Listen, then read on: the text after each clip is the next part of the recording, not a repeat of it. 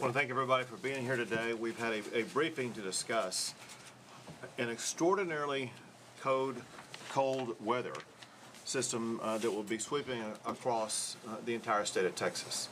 There will be ultra cold temperatures, and we need to make sure that everybody in the state of Texas is aware of what's coming, but also aware of two primary issues that I want to focus on.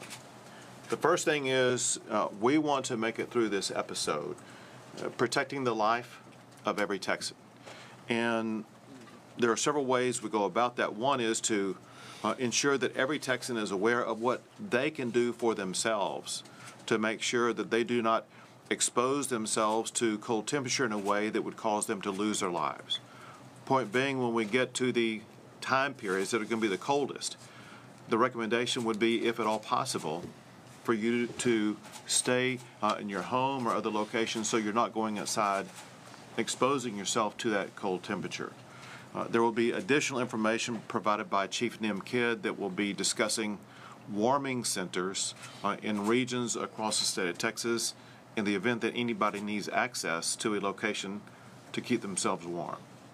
The second thing we want to emphasize, because I know a lot of people are concerned, is the power going to stay on? And as we will explain in detail, we feel very good about the status of the Texas power grid and ERCOT to be able to effectively and successfully ensure that the power is going to stay on throughout the entirety of this winter storm episode. A couple of key things I want to cover, then I will pass it on to others to talk about. One is that there's going to be a lot of cold weather coming in beginning on Saturday through Wednesday. And you'll just see it moving in from the north and going all the way to South Texas. And so for those several days, beginning on Saturday, depending upon where you are, and then Saturday night, Sunday, all the way through Wednesday, you just need to be well prepared for a multi-day long period of being surrounded by extraordinarily cold weather. One thing that is less predictable, but based upon current predictions, is in our favor, and that is there's not a lot of precipitation that is expected to take place in the state of Texas during the storm. Now, there are certain areas based upon certain models that show that for 1 or 2 days there could be some precipitation in central and in East Texas. But there's just no high level of probability at this time that that's going to take place. If it does, obviously, there are extra precautions that need to be taken. Anybody who gets out on the road and drives in an area this cold that has any precipitation on it needs to understand that it's a very dangerous situation. If you do not need to be on the road, don't go on the road for a day or two. That's a way that you yourself can ensure that you're protecting your life. Everyone knows that if you're driving on icy roads, sometimes it's difficult to really see with your own eyes that there's ice on the road until you hit your brakes and you lose control of the vehicle. And so just be very, very cautious, because part of the precipitation coming down would be in the form of ice and can turn into black ice, which is impossible to see. I cannot overemphasize, if you do not need to be driving, don't do so. Second, when precipitation comes down, it can weigh on trees and other objects that, because of the weight on trees and tree limbs, it can they can fall and hit power lines. And as Pablo Vegas will tell you more about here shortly, we want to make sure every Texan is fully informed about what to do in the event that a power line falls. Because in the state of Texas, there are several participants in the process of providing you power. One is the ERCOT power grid. And once again, we believe that the power grid, ERCOT, is going to be able to ensure that power is available through the entirety of this winter storm. There are chances, depending upon where you live, that power lines that deliver the power to your home could go down. That is an issue for your local power company. Pablo Vegas is going to explain to you ways in which you can quickly contact your power company to make sure that they are involved in the process of getting your power back going again. I can tell you this, and that is those local power providers, they understand about the challenges they will be dealing with, and they are making the preparations necessary, that they have the staffing involved to rush getting power lines back up again. There are when you look at the depths of the cold temperature, and when you look at power demand, and when you factor in time periods when there's going to be a lower supply of wind available for the power grid, there's going to be two time periods when it's going to be a little bit closer on power availability. Those two time periods will be Tuesday morning and Wednesday morning. Right now, based upon the briefing that we just had, ERCOT explained that we should have sufficient power to make it through that time period. I just want to do everything possible to be transparent to all Texans, just to know that as we sit here on Friday, knowing things can change in the next few days, we are expecting Tuesday morning and Wednesday morning to be the tightest times for the ERCOT power grid.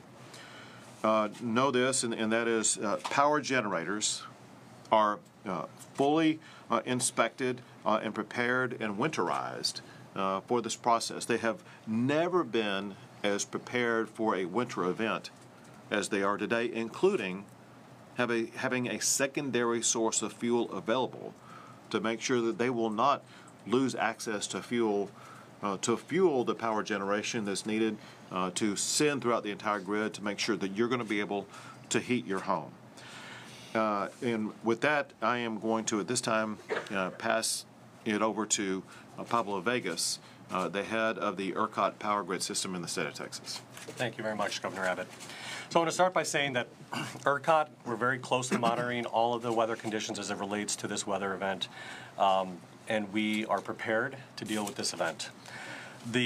This cold weather front that's moving into Texas is not just only affecting the ERCOT grid, it is also affecting grids across the nation. So this is going to be a nationwide cold weather event. We're going to be coordinating very closely across the industry to make sure that we work to support each other as the coldest periods occur. And this includes areas across Texas that are not covered by the ERCOT power grid. So if you think about East Texas, that's covered by Entergy. Up in the Panhandle, where we have SWEPCO and TNMP, and in West Texas, where we have El Paso. Those are not part of the ERCOT grid, but we'll be working closely with those grid operators and utility companies to make sure that we do everything we can to try to ensure power stays on consistently. As the governor noted, at this point we do expect the ERCOT grid to be normal conditions throughout this weather event. There's not an expectation of an energy emergency, and we are not calling for conservation at this point in time. Now, things can change, and if it does change, we'll continue to communicate openly over the course of this weekend if those conditions do change and we do need conservation, but we're not calling for conservation now. We've issued a weather watch to cover this event. That's because we do expect conditions to be very cold and demand to be very high. So we've got a weather watch in place, and we'll be continuing to update that throughout the course of this event. You can go to our website, ERCOT.com, to get information about the weather. You can also use our mobile app. Our mobile app will have information about that too.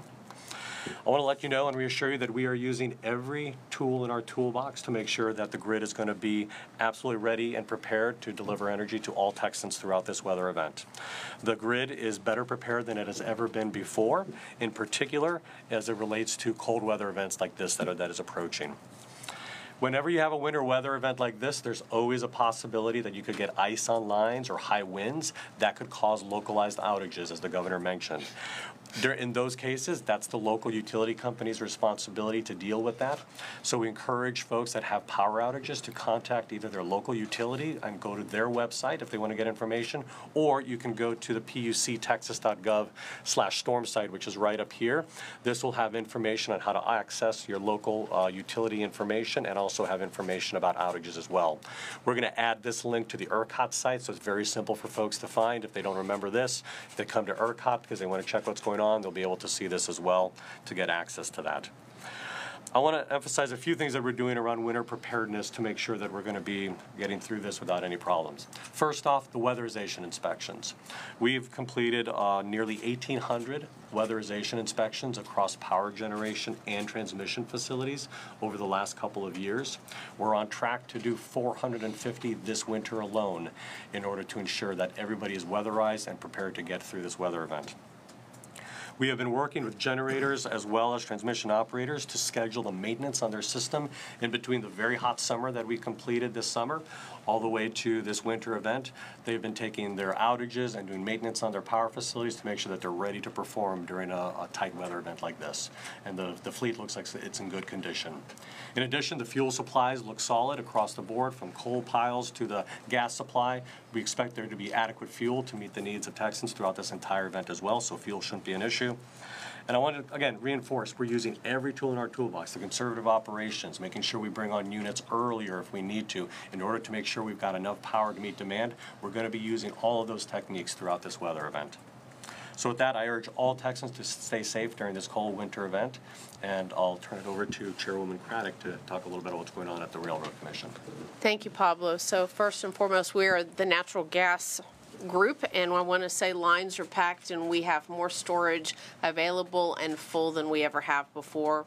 We too at the Railroad Commission have done a lot, about 1,400 inspections since, and finished our Tier 1 inspections by the end of December. So our people are ready to go as well, and we've sent out notices to operators to remind them of the storm so they are ready to go as well. Look, gas is flowing to our local distribution companies, which is obviously the gas going into your home and to your businesses. Again, if there's an outage there, which we don't anticipate, you're to call your local company for that.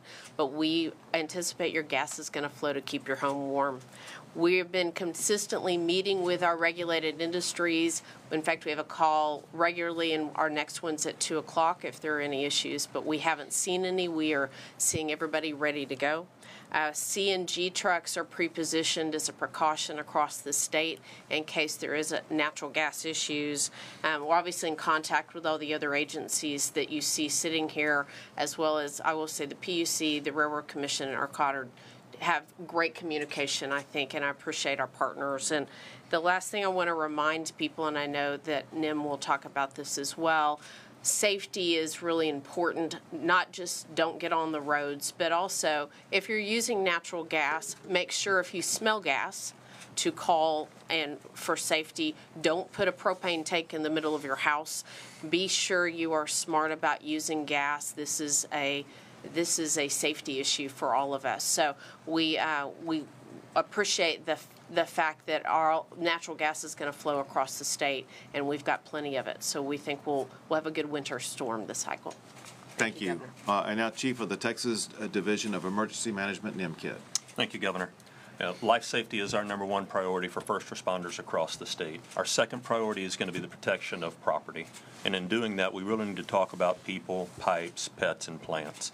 As we talk about people, you'll see the map of the warming centers. These 152 locations across the state right now are opened and operated by our local government partners. In each of these major cities and the websites, you can go to that local government and they will tell you when it is open and closed.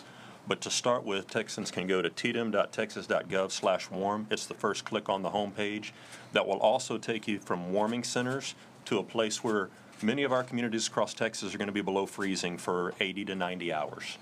And in some challenges, that can cause a problem for pipes. So on our website also, you have a list of all of the licensed plumbers in the state of Texas.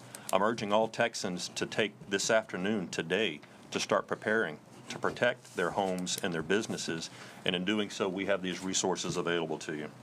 As the chairwoman said, carbon monoxide poisonings always happen during these type of cold weather events. And I need your help in getting this message out because these are preventable injuries and deaths.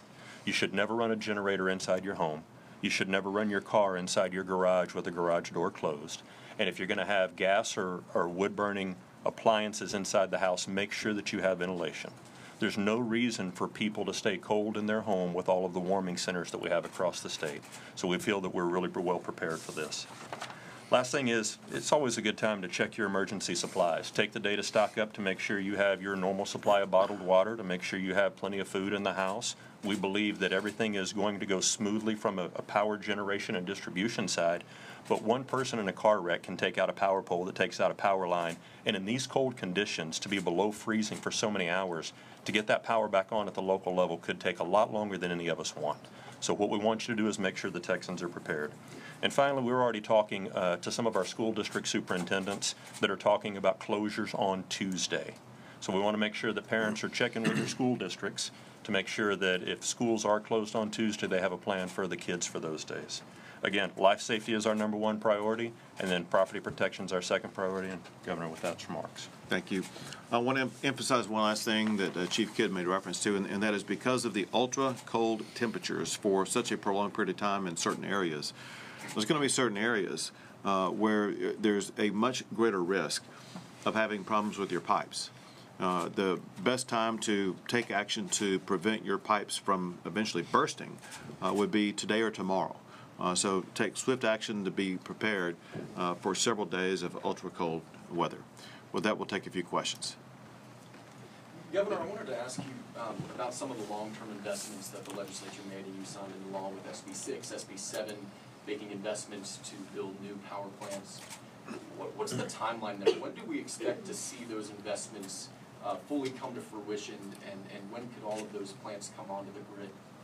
So, and I'll answer the question followed by Pablo, who has a little bit more detailed information. But for one, even before the laws that I signed in the aftermath of this last session that provides economic incentives for more power generation in the state of Texas, we had more power coming onto the grid.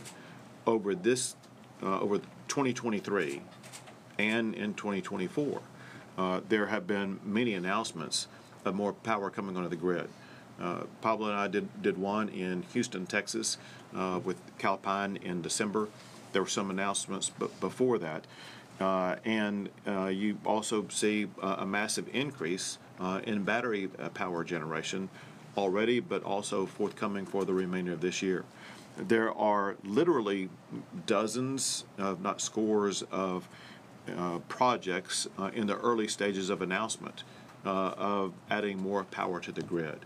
So we see great promise in more power generation coming to the state of Texas, and that's going to be especially true because of the law that I signed, providing those economic incentives that drives down the cost of providing that additional power.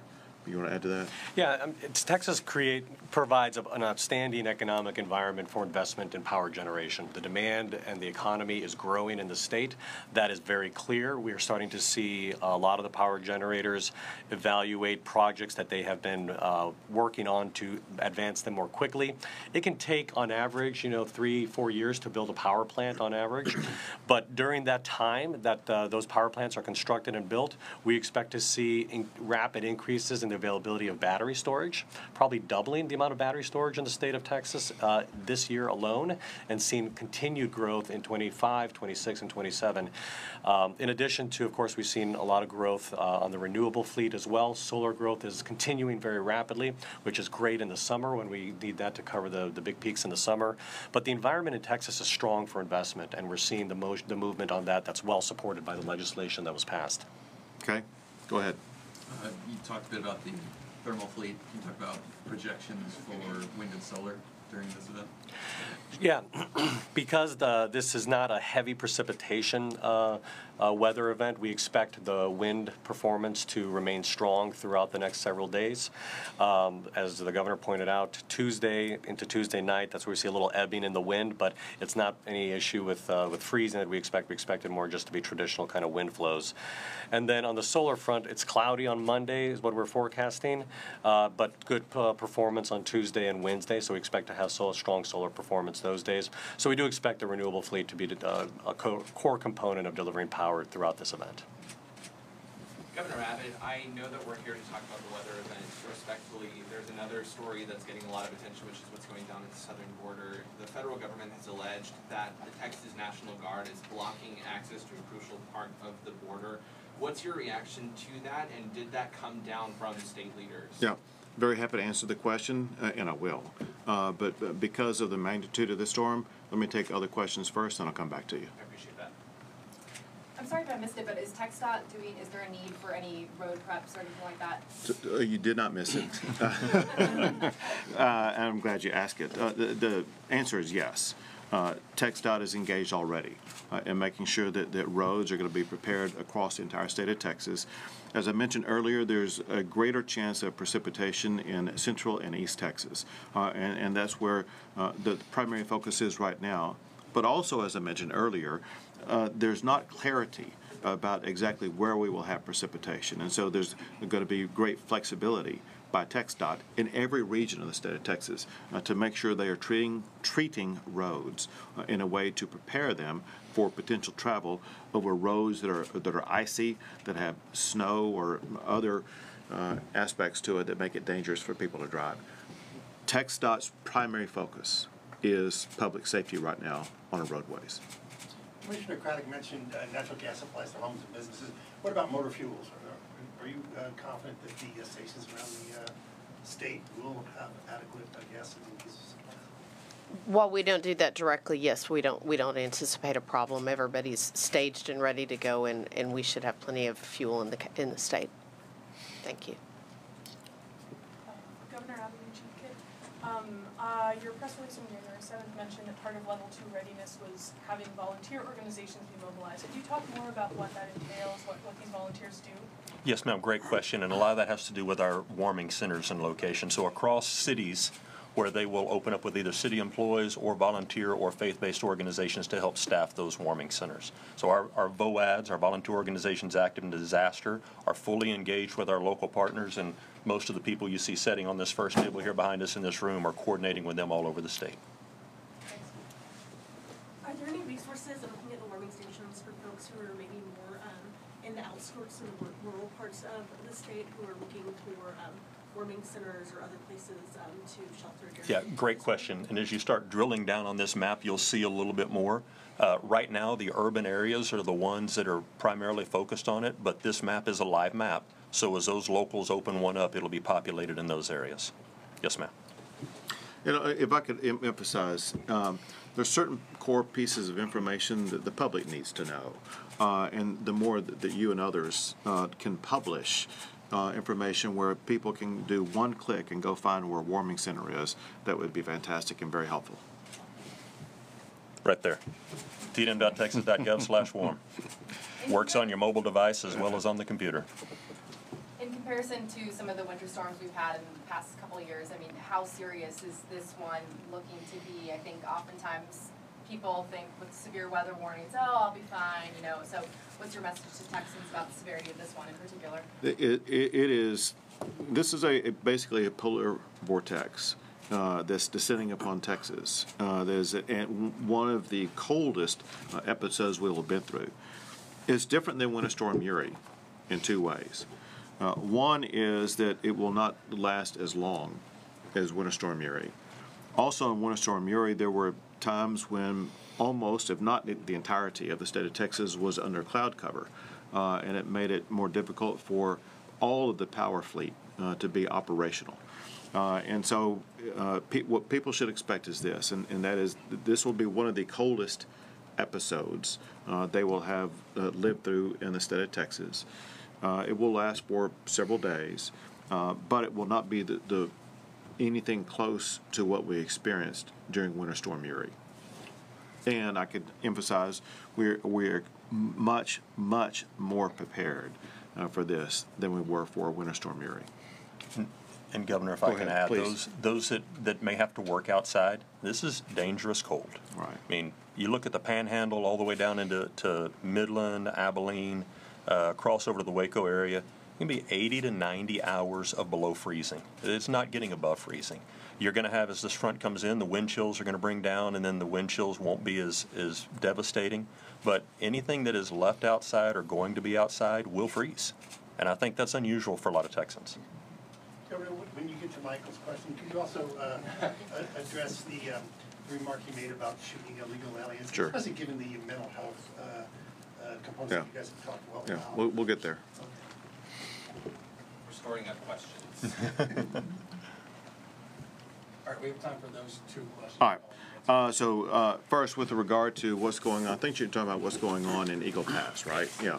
So Texas has the legal authority to control ingress and egress into any geographic location in the state of Texas, and that authority is being asserted with regard to that park in Eagle Pass, Texas, to maintain operational control of it. With regard to your question, listen, I was asked a question to legally distinguish between what Texas has the legal authority to do and what would be illegal to do.